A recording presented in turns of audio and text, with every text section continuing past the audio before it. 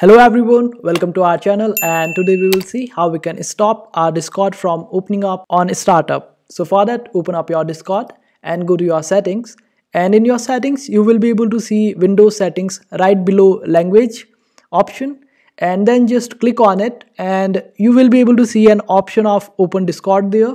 Just disable that option and then Discord won't open up when you start your Windows. And if it is still opens up, then you can just open up your task manager, and in your task manager just click on the startup tab, and under the startup tab just scroll down and you will be able to see update right beside the Discord's logo. Just right click on it and close it up. After that you will be able to solve your problem, and that's how you do it. I hope this video was helpful. Make sure to hit that like button and also subscribe to our channel for more helpful videos.